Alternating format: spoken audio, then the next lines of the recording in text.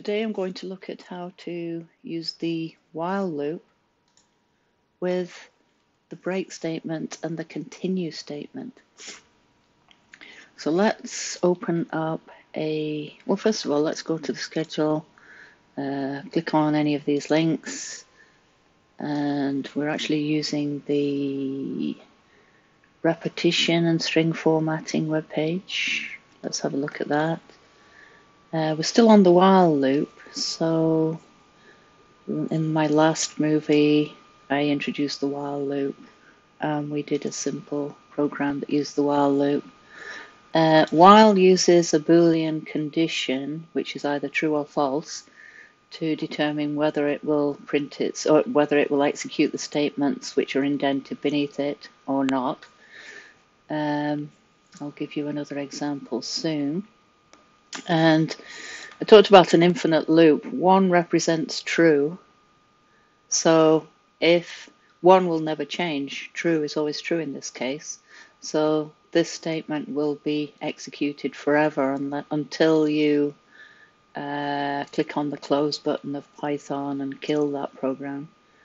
We saw that in the last movie. Now this program is using the break statement. Now this is the example program 05-05. We can go and see that. Let's open up a new window here and go to my home page.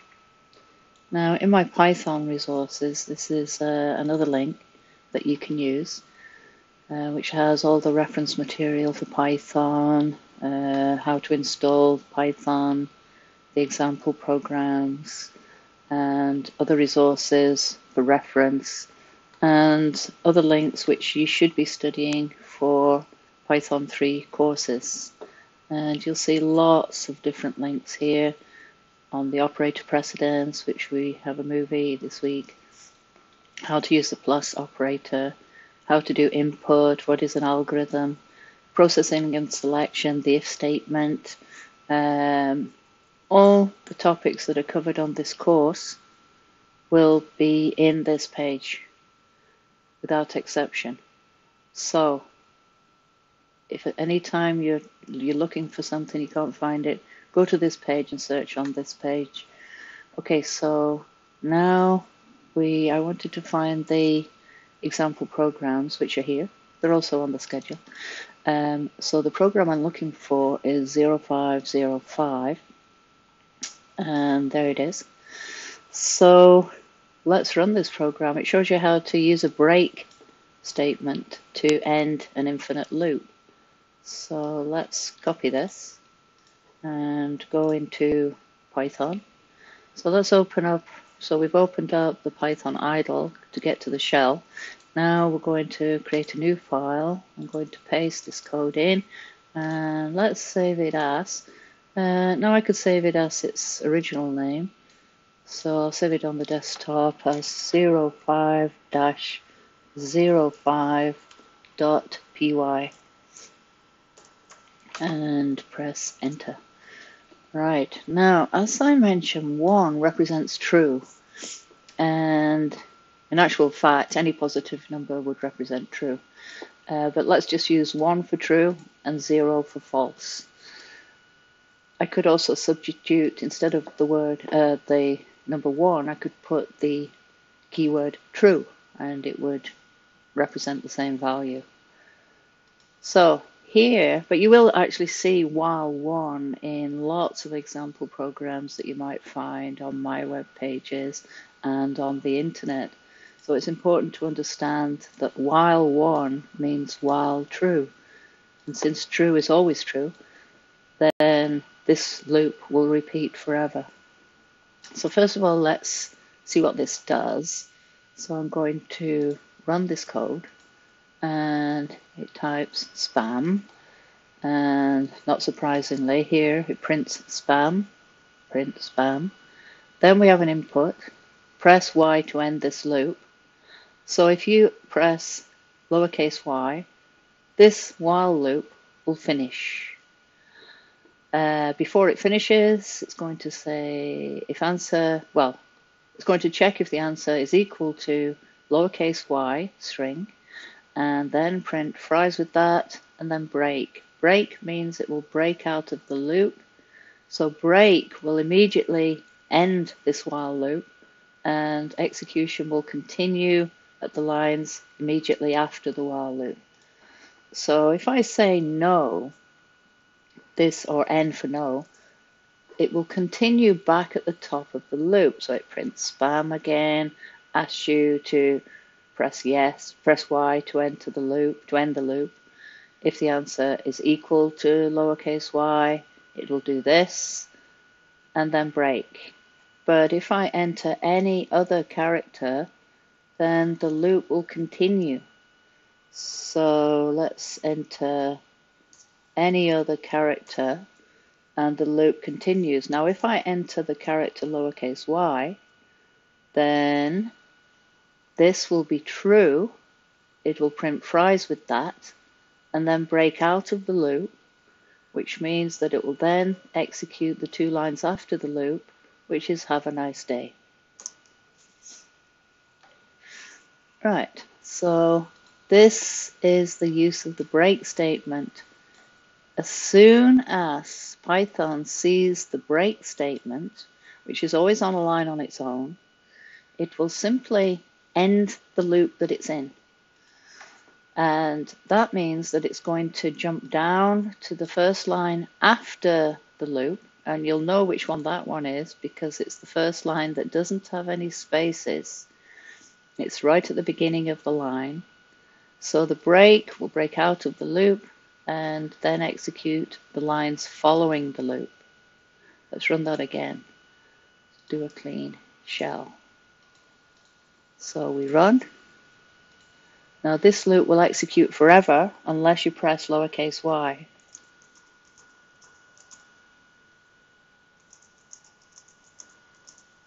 If I press lowercase y, the loop ends.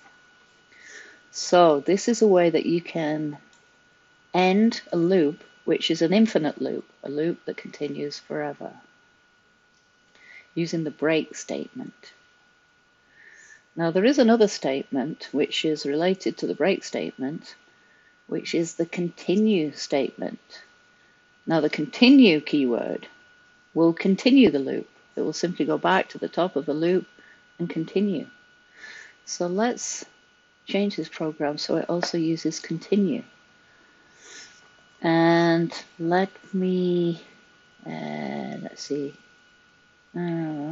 let's, before we end the loop, let's put in answer 1 is input, and do you want to go to beginning of loop of while loop? Now these of course are just examples of how the program statements work. This doesn't make a lot of sense if this was a real world program. But let's say if answer 1 is equal to, let's say, lowercase y, or answer 1 is equal to uppercase y. Now you can either use single quotes or double quotes with strings, so I'm just putting that in just as an example. Then don't forget the colon. That ends the, you must put the colon after this condition, which is either true or false. So this will either be true or false. If they answer lowercase y or uppercase y, this represents true. Then we will put the keyword continue. Notice continue is a keyword. It's in orange, just like or, if, while, and break. And the difference between break and continue is continue will go to the top and continue the loop again. Break will leave the loop completely. So let's see how this works. So bear in mind that this loop is going to print the word spam.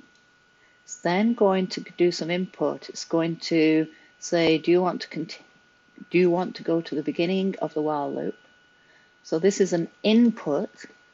So whatever is input will be assigned to the variable answer1. Answer1, of course, will be a string because input only ever input strings unless you change the data type. So if the answer is Y or uppercase Y, then continue means it will go back to the top of the loop and continue from there. Any other input will cause the next line to be executed. And then it's going to ask you to enter Y to end the loop if the answer is lowercase y. Now remember, you can either use double quotes or single quotes. In my next movie, or in another movie, I'm going to show you how to use triple single quotes for when we are going to include test runs in our comments. That's a separate movie. So let's see this one run.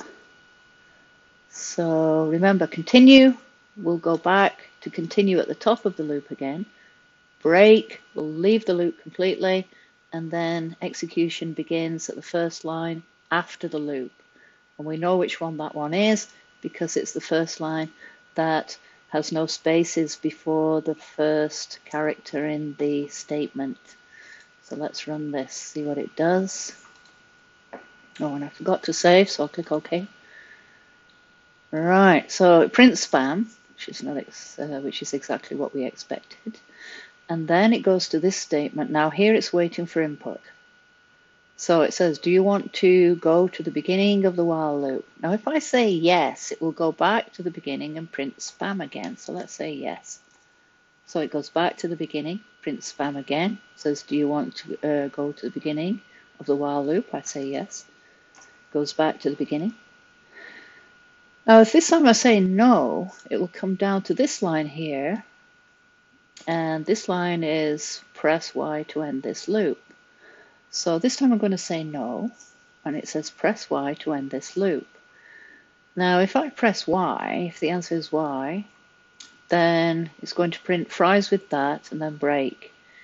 If I typing anything else, it will go back to the top of the loop and continue. So I'm going to say N. So it goes back to the top of the loop. And when it goes back to the top of the loop, it prints spam. And then asks me if I want to go to the beginning of the while loop. So if I say yes, it goes to the beginning of the while loop and then prints spam. If I type anything else, if I type M, for example, that's not equal to Y. So it will ask me to press Y to end this loop. Press Y to end this loop. Now, if I do press lowercase y, it's going to print, this will be true, so it will print fries with that and then break out of the loop. After it breaks from the loop, it will end the execution of these last two lines saying, have a nice day. Fries with that, have a nice day. And there it is. So this little program illustrates how to use the while loop, which is an infinite loop. We're using while 1. 1 represents true. This loop will repeat forever until it comes across a break. The only time this loop will end is when it sees the first break. And then execution resumes at the first line after the while loop. So here we've got keywords while, or, if, continue, and break. Keywords are special words of the Python language. They're always, well, actually not always, because the keyword true has a capital letter T. Usually they're lowercase and always in orange. These print, input, these are built-in functions. These are functions of the Python language, built-in functions have a task to do, and the task of print is to print, and the task of input is to input a string. And variables are shown in black. Strings are in quote marks, either single or double quote marks, and always shown in green.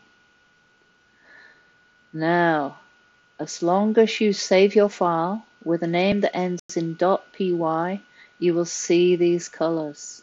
If by mistake you forget to put .py, then everything will be in black and white. So I'm going to leave it at that point, and the next movie I'm going to make is showing you how to put test runs. So that's testing your program and copying the output of your program into comments in the program file itself. And so I'm going to end it at this point now.